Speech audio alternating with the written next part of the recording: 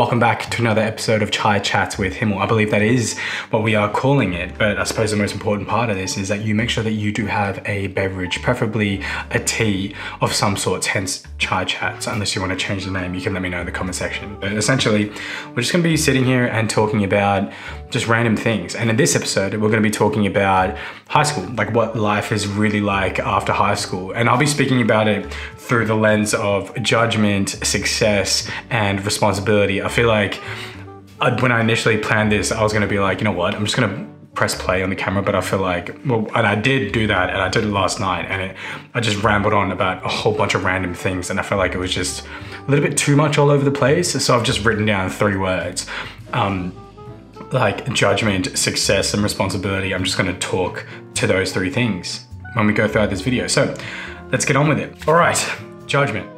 In terms of what life is like after high school, in terms of judgment, I feel like there is less judgment when you leave high school, because from my experience when I was in high school, once you kind of belong to like a particular archetype or like a specific set of like personality. For example, you had people that would like, you know, the people that all the people that play sport.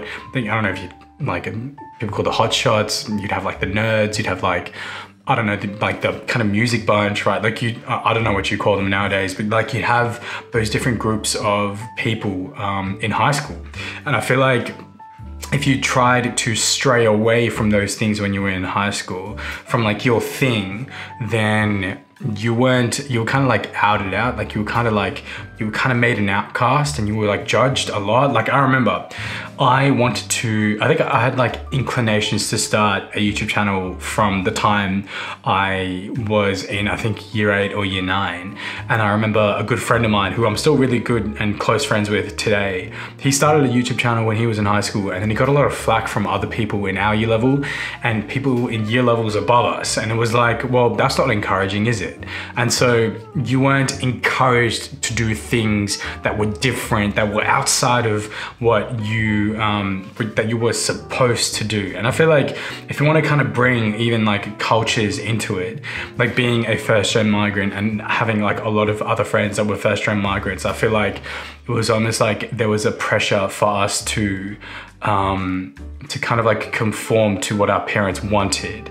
And then we would also receive judgment from our parents and like our extended family that if we didn't, you know, get good grades, if we didn't, you know, prioritize our studies, if we didn't like have a tutor, right? If we didn't do these things, then we weren't seen as good enough, almost in a sense, which is kind of weird in a way. And so on that note, it's like, well, if you want to kind of talk about like judgment being less now outside of high school, it's like now you kind of like outside of those bands, those rings of constraint, and you can kind of like almost be like an uncaged bird, that you've finally just been like set free, and you can fly and do whatever it is that you want to do. And I think I've found that now being it's 2021, so I finished high school when I was in 2015. And it's been, well, damn, it's been 6 years. Wow, look at that. I feel like I don't even know if I can really speak about high school now and whether or not my high school experience is relevant to those people that are watching, that are in high school right now. I don't know. I'd assume not much has changed. Would you even count the last 2 years? Does that even count? Anyway, like on the lens of judgment outside of high school, I feel like it's a lot less. Like even I think as we get older, you more often than not, you end up being more comfortable and more confident within your own self, because you naturally know more about yourself. And so you aren't pulling around a lot of insecurities that you kind of covered up when you were in high school. And now they've either been brought to the surface and you're battling with them now, or you've overcome them, or you might be in a phase where you still haven't discovered them yet, which is different, and probably something that we should talk about in another video. But like now I'm doing so many different things that I never thought I would, and no one's really judging me. Or the judgment that I thought I would have gotten has actually been a lot of encouragement from people that I believe would have very well have judged me if I started doing all these different things when I was in high school. And so kind of on that note, I suppose a lesson here for anyone that is in high school that is watching this is that, like, I know it's hard, but don't care what other people think of you.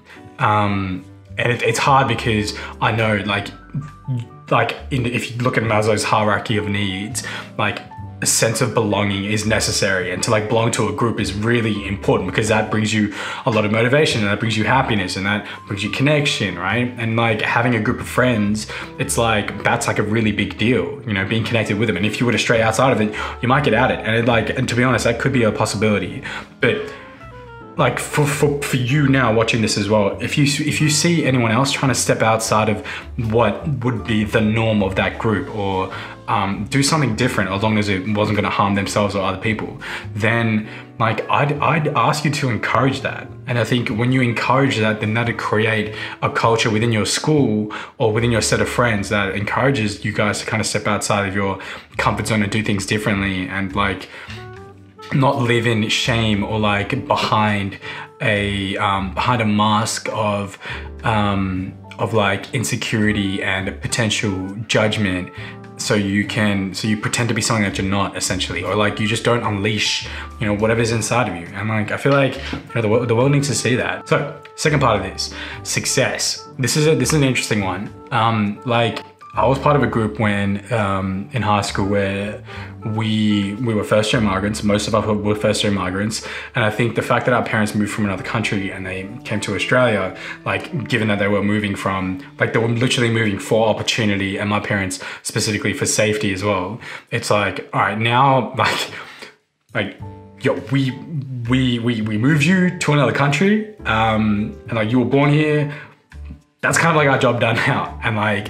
Now it's like this is now you literally got to make the most of the situation, study hard, take up opportunities, do extremely well, go into like a really amazing profession where you earn a lot of money and gain a lot of respect in the community, and then bam, that's it. Like that is the ideal first gen migrant mentality. I feel like that's what it's been for a while, and certainly what was my experience. I don't know, maybe your experience might be different, but like I feel like that was deemed as success when I was in high school, and so a lot of emphasis was placed on my marks. Like thankfully it was subjects that I enjoyed. Like I loved maths. I think I loved science to some extent as well, and so these subjects I put a lot of effort in, and to be honest I enjoyed it. But for a lot of people they didn't, and like they were kind of forced to do things that they didn't want to do and study things that they didn't want to do, and as a result you can feel really locked up and even further caged within that system. And like to be honest, it's not even your fault. Like it's like I remember when I was in high school we'd hear this phrase over and over again, like your ATAR doesn't define you, and like it doesn't, right? But is it important? Yes, it is, because it pretty much grants you entry into a specific course of your choice if you're choosing to go to university. And so like, it's important, yes. And there was so much emphasis played on it. And you thought like, you know, once you got the number, then like that's it, like you're set for life. And the reality is you're not, because once you get out into the real world, then it's like, man, you're competing with, and you are literally in the same kind of tutor group, year level or cohort as everyone else that got similar ATARs to you. And you're like, man, was I like, are you really anything special? Maybe I'm speaking from my own experience here, but it was like, which I am, of course, but like, it's not the end of the world. Like if you don't get the ATAR that you want. Because there's obviously heaps of different ways you can go about it. Some might be more costly than others in both time and money. But essentially it's about like afterwards in high school, depending on what course you go into, it could be about grades.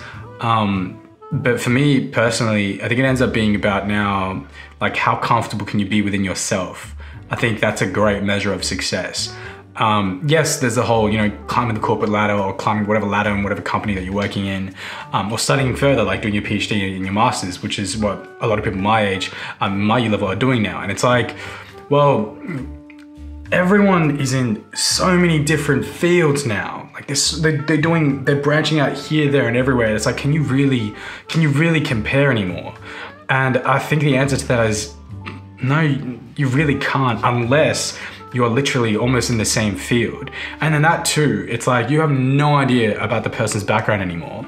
When you were in high school, you were surrounded by them pretty much all the time. And so you knew, like, you probably even knew their parents, their siblings. You'd hang out with them. You'd see them 5 days a week for about 44 weeks of the year.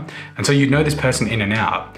And like, and just to be honest, to some extent, like, and I truly firmly believe this. I remember listening to this when I was in high school and really only believing it now, is that some of your friends, well, most of your friends are really only your friends because they're just surrounded by you a lot when you're in high school. And when you leave high school, you truly get to see who your real friends are. And I remember before having a group of like 20 friends in high school, it kind of narrowed down to like 3 when I left. Or not when I left, but like a couple of years after I left. Like I only stayed in touch with really only 3 friends that I had in high school. And it's like, well, you know, there's also that thing there that happens in high school.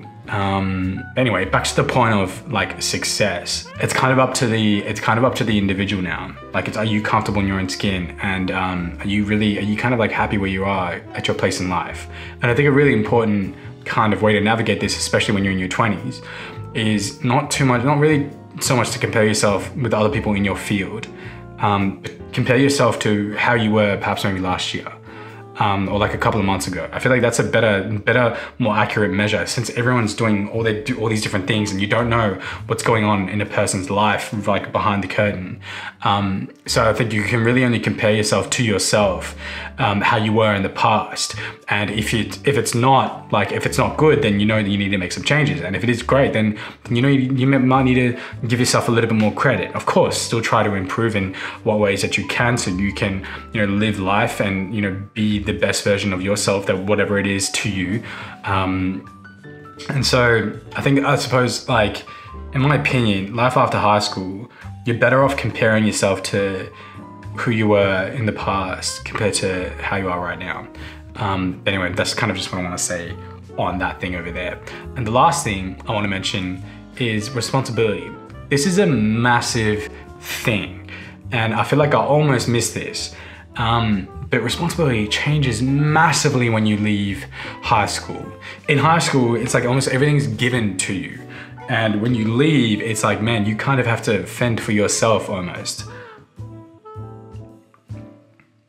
This tea is getting cold-ish because I just end up talking for like way too long and forgetting to take breaks and take sips. But anyway, like, when you're in high school, like, people tell you when your assignments are due, you know, what chapters to study, when you have your next test. Like, people tell you all these things. You get reminded all the time, and your friends remind you as well, right? But when you're in like university, or you're in TAFE, or you're just like working in general, like, it's like people aren't on your back anymore. It's like now everything is kind of up to you. And you're also in charge of things like your mental health, your well-being, your physical health, right? You don't have classes, like you don't have 3 or 4 classes in a week that literally force you to do physical exercise, right? You now have to kind of go about that yourself. And so I think, like, this is just my take on the whole system. It's like, I feel like you've really got to take leadership and responsibility seriously when you leave high school, because if you don't, and I've seen it, I've seen what happens, because if you don't, you can crumble to pieces. And I've seen so many friends like downright just crumble because there is so much pressure to either perform, to figure out and know what it is that you want to do in life. And like, it's hard. Like, you're probably gonna have to deal with a breakup or 2 or 3, right? You're gonna have to learn how to deal with these things and not have that infiltrate and take over the rest of your life as well. You're gonna have to learn how to compartmentalize like different areas of your life and then deal with them in a very specific manner. And I think for guys as well, like, we have to kind of learn how to navigate our head and our heart spaces, and, you know, do it in such an extent where, like, we could be really connected with people, but then also make, you know, really, really strong and rough decisions. Like, it's like, but that goes for anyone, right? Like, it's an interesting thing, and I really wanted to mention this because I feel like the sense of responsibility that I felt in high school is nowhere near what I feel now at the age of 23. And I'm assuming, and I have no doubt, that will only increase once, you know, I have a partner, I eventually get married and have kids and so on and so forth. Like, responsibility after high school increases dramatically. Like when you get a job, even to that extent, you should never shy away from it. Like, it's something that's like, it means like I've said this in a video before, right? Actually, the video, I think right before this one, where like life doesn't throw you things that you cannot handle. Everything that you get in life is what you need to grow. And so if that is a little bit more responsibility, if it means that it's a problem, if it's a situation, right? If it means those things, then it means that you need that at that point in time so that you can take yourself to the next level and grow and, you know, do the next thing that you have to do. And one other thing that I wanted to mention as well, when you take responsibility, you actually end up having a lot of clarity. You kind of know like what's next. And I feel like one of the biggest problems that face, you know, people my age, like in like young adults, is not knowing what they want to do in life. And like, when you don't know what you want to do in life, I think it creates so many more problems because you are just literally confused. And the thing is, you don't necessarily have to know the destination. All you gotta know is kind of like the direction that you need to go in. You don't need to know the destination. And I feel like if you can just kind of figure out the direction, and I think responsibility hints to the direction. Like, that's what I'm trying to say, sorry. Like, that's what I'm trying to like get you to understand. Like, it's like responsibility hints to the direction that you need to kind of head in. And then, you know, sometimes you're gonna fail. Sometimes you're gonna stuff up. Like, I've failed heaps of times. There were so many jobs that I've applied for that I didn't get. There were so many times where I got rejected by like women, and I really liked it, and I wish I didn't. Or I wish, you know, my life's circumstances and the family that I grew up in was different. Like, we're gonna stuff up, we're gonna fail, we're gonna go through pain, we're gonna suffer. And I think the only way we navigate that effectively is that we take responsibility for the event, the situation, whether or not it was our fault. Maybe someone did us wrong. Maybe the world dealt us a bad hand. Like, these things may happen, but we've kind of got to dig deep, find it within ourselves to take responsibility for the situation instead of blaming other people or blaming things that happen. Anyway, if you did enjoy the video, please make sure that you do like the video. It helps me out, and subscribe to the channel. If you liked this and you want to check out more videos, you can check out this video over there. We're just chilling, vibing. Have a good night, have a good day, have a good morning, a good evening, or wherever you are in the world. Have a good whatever it is, and I will see you in the next video. I'll catch you later. Bye.